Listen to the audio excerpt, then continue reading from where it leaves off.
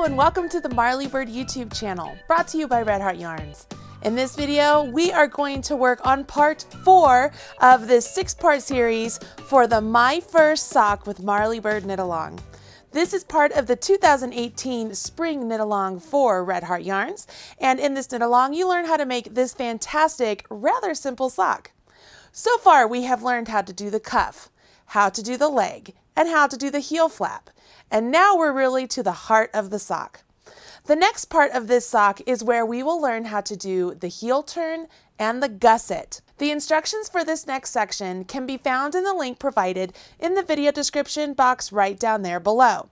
While you're down there, go ahead and smash that like button, as my kids say, to let people know you enjoyed this video.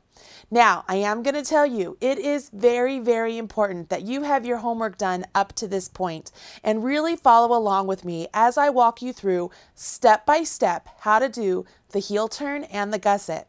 I will provide as many tips and tricks as I have up my sleeve for you to get through this heart of the sock, this meat of the sock, because once you get past this, it is smooth sailing, you guys. So grab your homework, get your pattern, join me back here. We're going to jump right on in.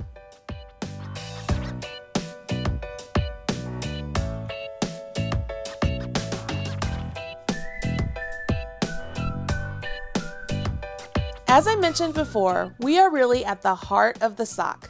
Once we complete this heel turn, the direction of our sock knitting is going to change. That way, our sock will fit nice and correctly on our foot.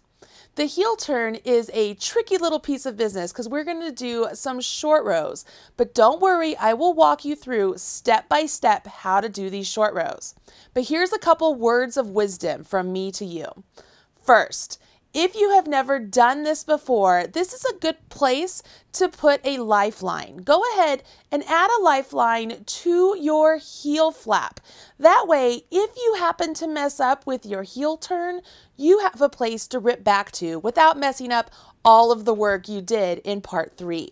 Okay, so go ahead and add a lifeline if you need to. Secondly, this part of the sock is one of those parts that you really want to make sure you do in one sitting. This isn't something that you can get started with and put down and maybe work on later on after dinner. You really want to work through this entire step with me on camera, okay? So go ahead, grab your homework, maybe a cup of coffee, maybe take a potty break real quick, but then sit down and really buckle in and let's work through this heel turn together. Don't worry, I'm here to hold your hand and you will get through it and you're gonna be amazed and it's gonna be like, oh my gosh, that was so great once you're finished, because it's gonna look like just this little magical piece of a triangle on your sock. And I know you can do it, but I just want to make sure it's as easy as possible for you. And the best way to do that is for you to do it all in one sitting. Okay, so you got that? Make sure you add a lifeline if you've never done this before. And secondly, if you are ready to get started, make sure you do it all in one sitting.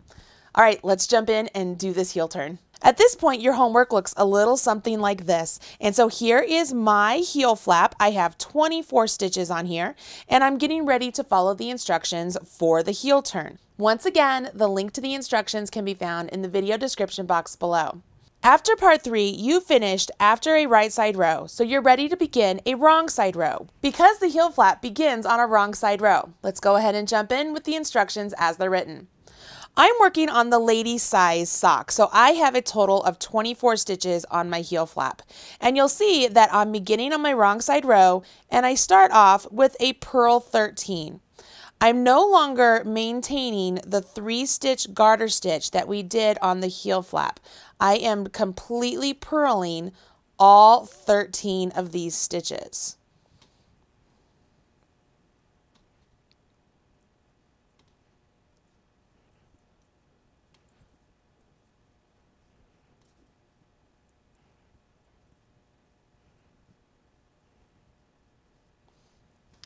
And that's 13. Now that I have purled 13, I want to go ahead and do a purl 2 together.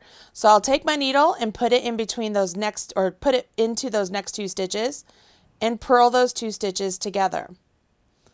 Now that I've done that decrease, I need to purl 1 past that decrease. Now, here's where the short rows begin. Are you ready?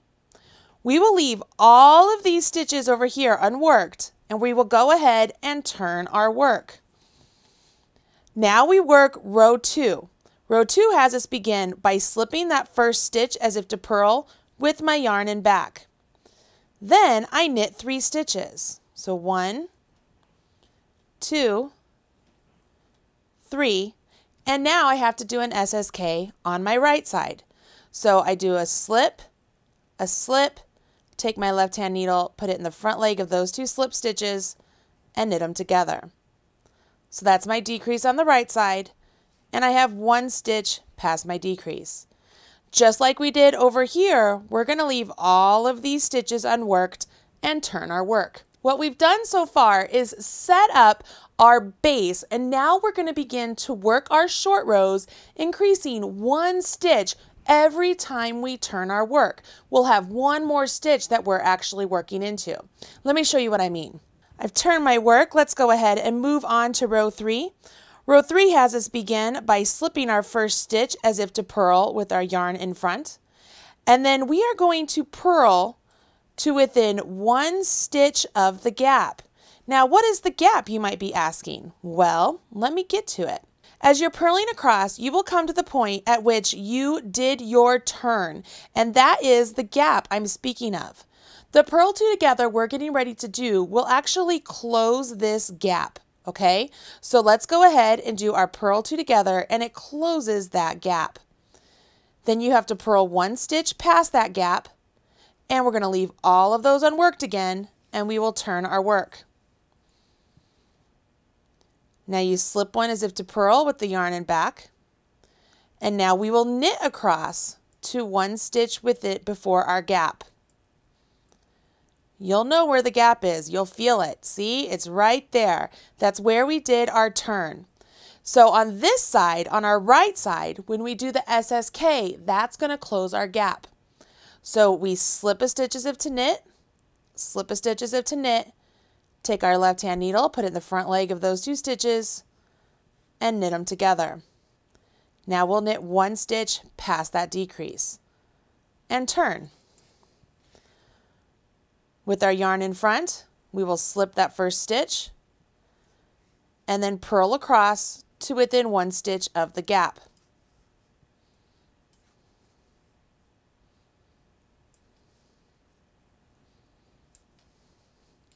I'm to my gap, so I will purl 2 together and then purl 1 past that, purl 2 together. Turn my work. Slip the first stitch as if to purl with the yarn in back. I will knit to within 1 stitch of my gap.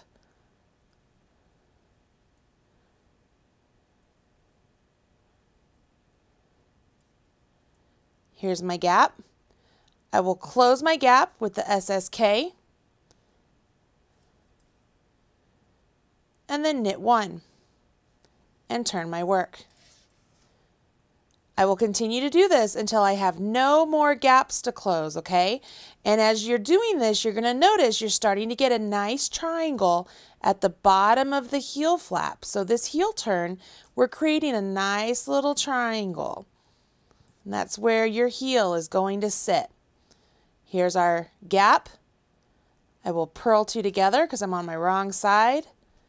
Purl 1 stitch past my gap and turn. I'm to the right side. I slip the first one with the yarn and back. I will knit over to within 1 stitch of my gap.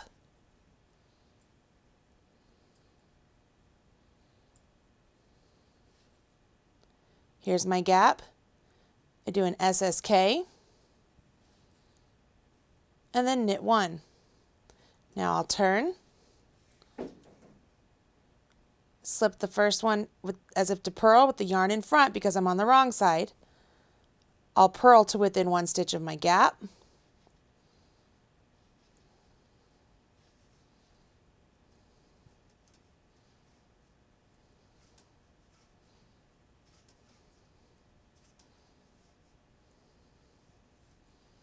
Here's my gap.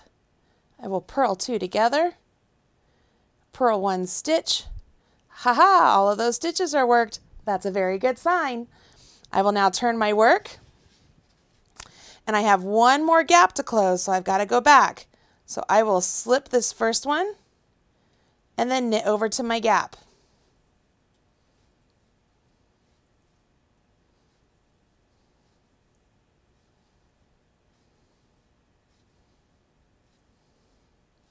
When I get to my gap, I will work my SSK just as before.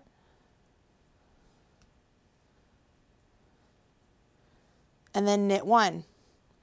All of the stitches are worked. By this point, you should be able to see that you have a nice little triangle. Can you see that nice little triangle? And at this point, you should have 14 stitches if you're working on the ladies and 18 stitches if you're working on the mans. I've ended after a right side row, which is exactly where I want to be. See, I told you it was magical. Isn't like this just the cutest little thing? And you can hold your sock now at this point and be like, oh my gosh, look what you've created. And you can see where your sock is going to start getting worked in this direction, right? So as you set this down, you're really starting to see where this is starting to take shape, right? Well, the work's not done yet. We've done the heel turn, but now it's time for us to get back to working in the round. Okay, so this is the next step. We're gonna do the gusset. Go ahead, go have a potty break, get some more tea, join me back here because this is another one of those steps you wanna get started and make sure you work through without putting it down.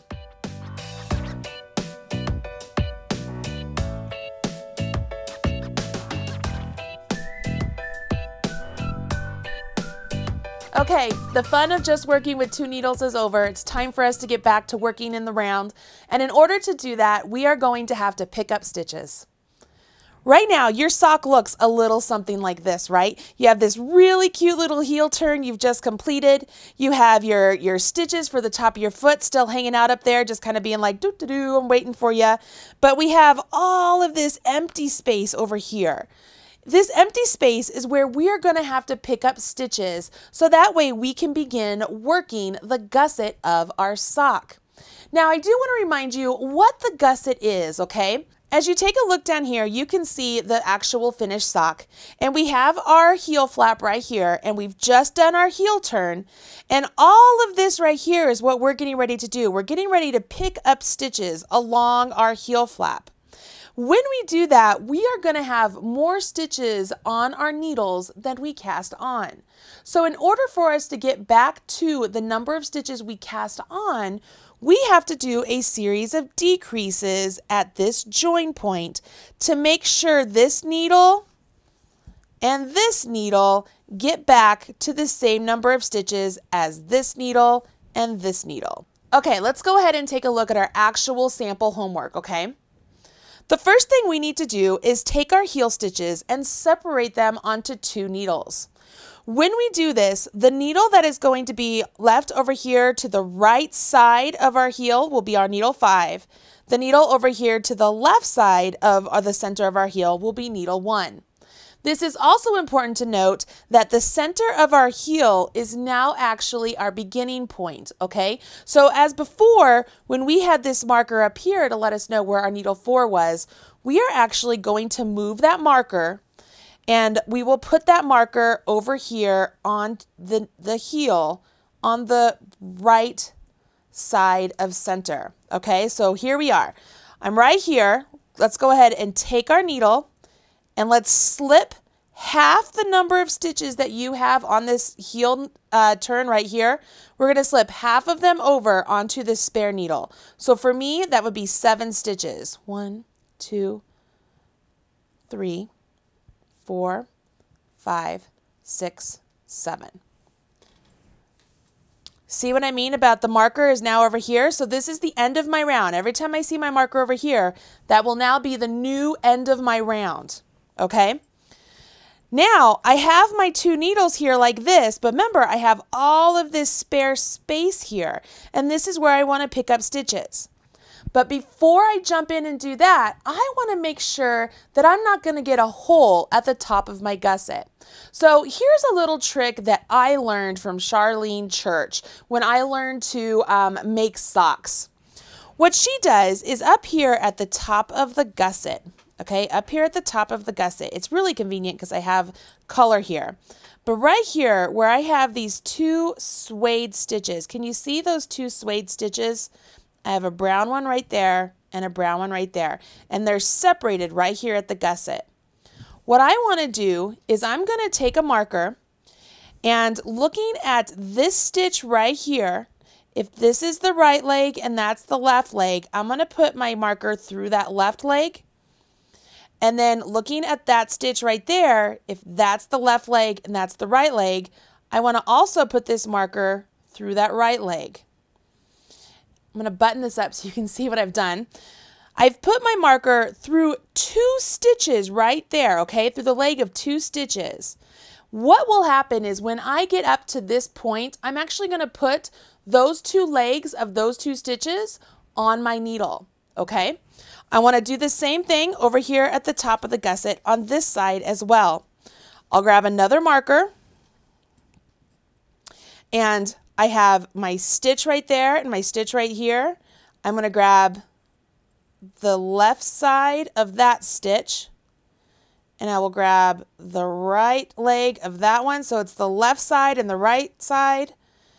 If I pinch that together, you can see those 2 there. Okay, so that's my prep. All right, so there we are. Let's see here. This is what we have. Make sure yours is just like this. Okay, you've moved your marker up here so to let you know that this is the start of our round. You've separated your heel turn stitches onto 2 needles, and you have marked 2 stitches up here at the top of the gusset. Now it's time to pick up stitches. When you pick up and knit stitches, it's really not that difficult because we have done this really great garter stitch edge to our heel flap. So what we want to do is be consistent in where we pick up stitches. If we pick up stitches between each one of those ridges, we should be able to get 12 stitches because that's what we want if you're working on the ladies. You want to pick up 16 stitches if you're working on the men's. One way to pick up stitches is to simply stick your needle directly into one of the stitches, whether you pick up 1 leg or if you pick up 2 legs, whatever you do, just be consistent about it. Yarn over your needle and then pull that through. You can also use another needle. Find where you want to pick up that stitch. So let's say I want to pick up my stitch right there. Now I can say, okay, let's treat that as if it's a stitch on my left-hand needle. Go ahead and take this needle and go into it, right? So it's just like I'm knitting that stitch off of my left-hand needle. And I could do that all the way up, okay? So let's see here. Let's do this again so you can see.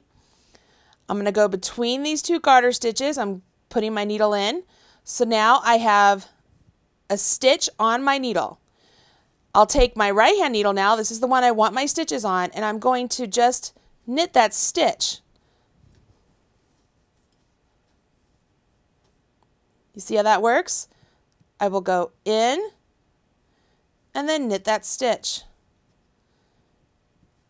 In and then knit that stitch. In. Oop, I picked up 2 there, I just want 1. Because I want to be consistent. Whatever you do, just be consistent with it. And then knit that stitch. Can you see here where I have my initial 7 stitches from my heel turn, and I've started to pick up stitches, and I'm keeping it consistent by picking them up between each one of the garter stitches. Okay? So I usually like to pick up my stitches without any needle. I don't usually need it. So I'm just going to pick up stitches here. And I'm just going between the garter stitches, okay? Between each garter stitch until I get 12 stitches on here. Okay, so I've picked up 12 stitches, and it's time for me to come to where I've marked those 2 stitches, okay? And here's what I'm going to do. I am simply going to put those 2 stitches just like that. I'm going to put a stitch like that and a stitch like that. I'm just putting it right on my needle. That's all I'm going to do, okay? You see that?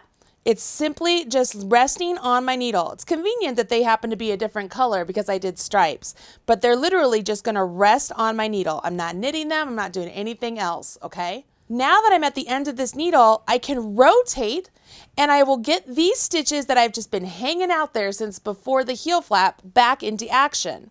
So I will continue on working my stockinette stitch along these stitches right here. If you were doing a pattern stitch, you could carry your pattern stitch down the top of your foot, and that's what you would do at this point. Totally up to you, but for me, I did stockinette and stripes, but I'm going to continue down the rest of my sock with just my plain linen color. I'm not going to do stripes down the top of my sock. Notice I rotated my work. I'm going to knit these stitches now. It's just like before. I'm just starting to get back into the round, but I've got to get those stitches prepared for me, okay? So I've turned my work. I'm knitting down this needle. I get down here to the very end. Awesome. I'm done. And I rotate, and I don't have any stitches. That's okay, because that's the next step. We now need to pick up stitches along this side of the heel flap, okay? And the first part here is because we're at the top of the gusset, we're on this side, we were from the bottom and worked towards the top. Over here, we're at the top. So we're going to start off by placing those 2 stitches on my needle. Those 2 stitches that I marked earlier, I'm just going to place them on my needle. Now I can go ahead and start picking up my 12 stitches again. So I will go into this side of the heel flap and pick up and knit a stitch. So there's 1, 2, 3, 4, 5, 6, 7, 8, 9, 10, 11, and 12. Let me get that 12th one. Once I get the 12, I'm down here where I meet up with my needle number 5, right? This is needle that I split my heel turn stitches on. So all I need to do is knit those stitches. I don't have to do anything else to them. I just have to knit them and get them all over here on this needle I just used to pick up those stitches. We can set this down and see what we have here. And look at that, we can see where we're starting to work in the round again. We have our marker right here letting us know this is our needle 4, so that is the end of our round every time we get over here and see our marker. We have stitches picked up along the side of our heel flap here. We have the 2 extra stitches up here, which we're going to deal with in the next section. We've worked across our stitches that were waiting for us the whole time. We have our 2 extra stitches over here also that we put on.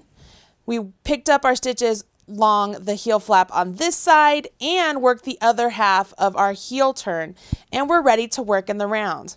Congratulations, you have made it through the pick up round for the gusset.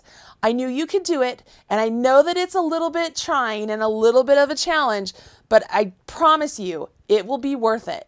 Okay, you ready for this next step? There's only a couple things going on, and then you're going to be left to finish your homework. Whew, here we go.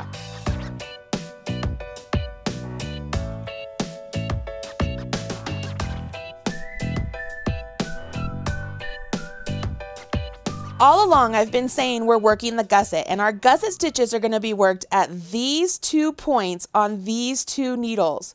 What we want to do here is we want to get this needle here and this needle here back down to the same number of stitches they had when we did our initial cast on.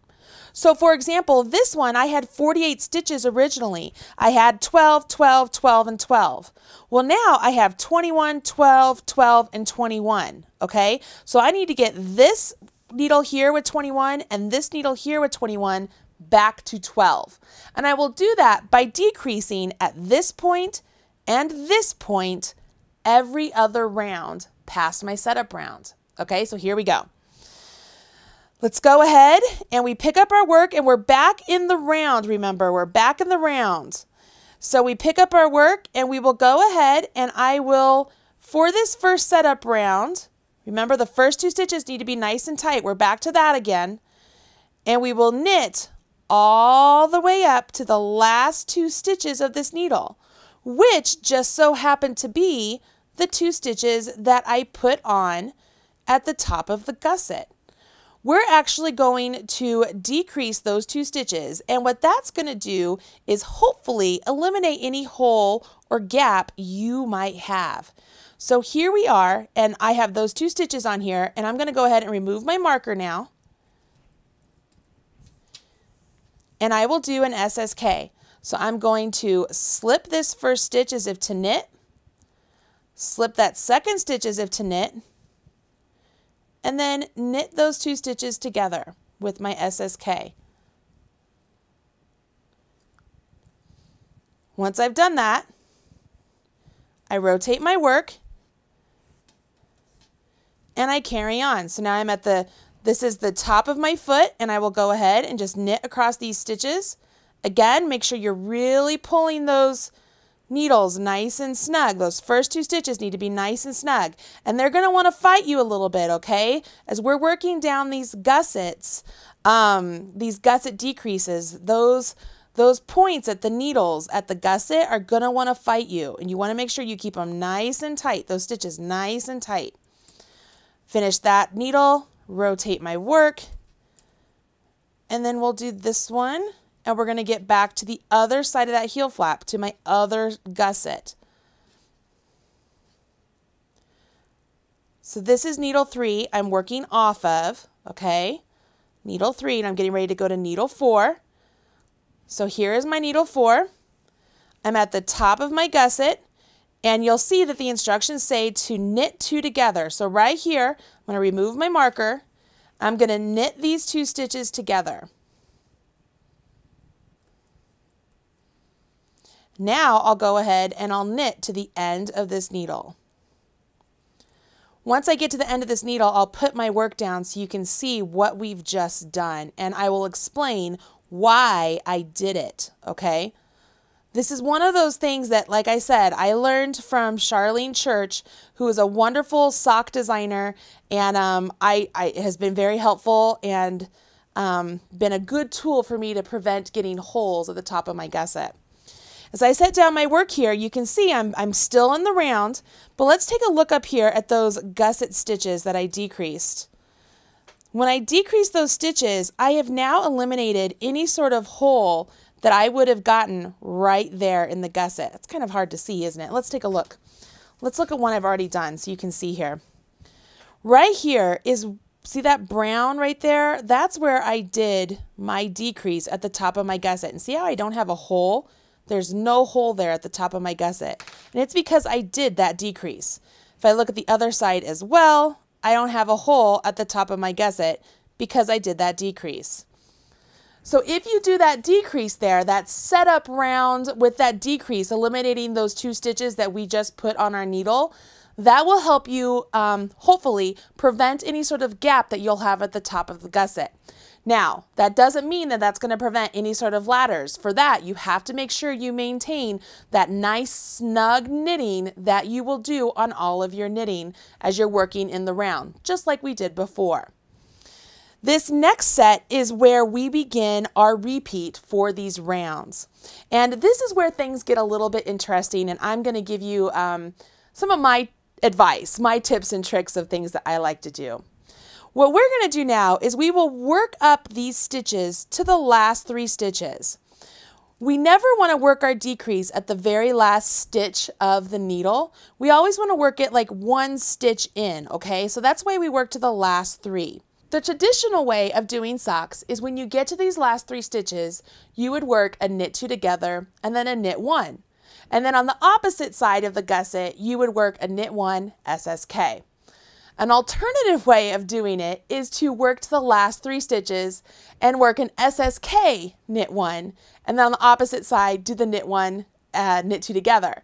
So I'm really switching up the two decreases. It's totally your choice what you want to do. For me, and on the actual sock pattern, I did the alternative way because I think it looks better and it actually helps me keep my stitches tighter as I'm working those gusset stitches. So I prefer that one. It's really super easy, you guys. It's just a matter of what decrease you choose. So I am going to knit up my needle 1. This is needle 1 I'm knitting onto. This is the one that we are going to be decreasing our gusset stitches on every other round. And I'm going to get to the last 3 stitches. When I get to these last 3 stitches, the traditional way would be for me to do a knit 2 together at this point, and then a knit 1. Totally fine. The non-traditional way would be for me to do an SSK and then a knit 1. You see what I mean? It's just a different decrease choice. Either one you want to do, just be consistent with it, okay? I've rotated my work. I will go ahead and work across the top of my foot. So this is needle 2.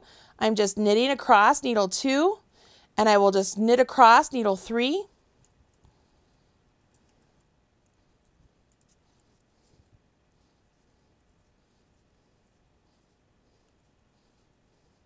When I get to the end of needle 3 and I rotate, I will be to my needle 4, and this is where we have to do our gusset shaping again. So right here, remember, I never want to do my shaping on this first stitch, so I always will knit that first one. Okay, so it's always knit the first one on needle 4, knit the last one on needle 1. Now, because I'm doing this the traditional, I would do an SSK. So I slip as if to knit, slip as if to knit, put my left needle into the front leg of those 2 stitches, and knit them together. If I was doing this alternative, this would be where I do my knit 2 together. Hopefully you understand what I'm saying when I say just you're switching up the decreases. It just depends on the look you're going for. Let me get to the end of this round here. See, I'm just knitting all the way down to the bottom again. And I'm going to set this down, and we're already beginning to get our shaping going right here. The next round, I will just knit the whole round without any shaping. You only do the shaping or the decreasing, okay? You only do the decreasing every other round. And you do that until your 2 needles, your needle 1 and your needle 4, get back to the same number of stitches as you had when you started. So for me, that would be 12 stitches and 12 stitches, okay? If you're working on the men's size, it would be 16 stitches and 16 stitches. Now, I want to show you a little bit of what I mean by the traditional and alternative. The only difference between the two, besides the fact you're just swapping which decrease you do on which side, is the look, okay? So let me show you here. Let me set these 2 socks down so you can see the difference. Let's talk about the traditional one first, and that's this one here. This is the one where on the first gusset, you work up to the last 3 stitches and you do a knit 2 together and then knit 1. And then on needle 4, you would knit 1 and do an SSK, which is just what I showed you. What that results in is a series or a line of decreases that really go the same direction as the gusset. It gets a really nice, pretty line, right? If you do the alternative, which is the blue sock pattern that I did, all that means is on the needle 1, when you come up, you're doing an SSK, and on needle 4, you do the knit 2 together. What that does is it makes the decreases have this little itty bitty line that I think is super pretty. I love that stitch pattern. It's something about it combined with the eye of partridge and the garter stitch. I love the way that looks. And like I said before, when I do the knit 2 together on my needle 4, it actually keeps those stitches tighter than when I do my SSK on needle 4. So I tend to like it a little bit better. That's why I wrote it in my pattern, my sock recipe pattern, because it's my preferred way to go about it. So why am I even bringing it up in this video? Well, you guys know, those of you who have done my knit-alongs before, I really try hard to show you many different ways to understand how a pattern works and to really give you the knowledge you need to make patterns in the future, maybe that I'm not helping you out with. Where now, if you come up to a sock pattern and it tells you to do the decreases a little bit differently, you know why. You have more knowledge in your head and understanding of why the gusset might be written that way, okay? So either way works. It's purely just a matter of what decrease you want to use when, okay? So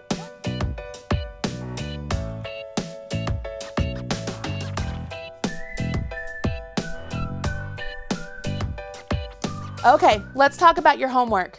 What I need you to do is get through all of your gusset decreases. That means I need you to decrease down every other round until you have the number of stitches that you cast on with. Once you've done that, your work is going to look a little something like this, whether you use the traditional decreases or if you use the alternative. Either way, you're going to get a really nice section of your sock where it's really looking like a sock. So much so that you could actually put this sock on your foot at this point to see how much further you've got to go. Once we get past this gusset decreases, we really are on the home stretch. This is going to take no time at all to finish, and you're just going to be super duper excited. Don't forget that if you're working on your second sock, that you get that one with the heel turn and the gusset done as well, so that way you're ready to jump in to part 5 next week, and we're gonna have a lot of fun, guys. It's gonna go in no time. From this point on, it's just gonna be like zooming through. You're not gonna believe it. I'm so proud of you. Make sure if you work on your sock pattern and share it on social media, you use hashtag MarleyBird. I would love to be able to see your work in progress and smash your like button as well. I'm Marley Bird, proud spokesperson for Red Heart Yarns. Thanks.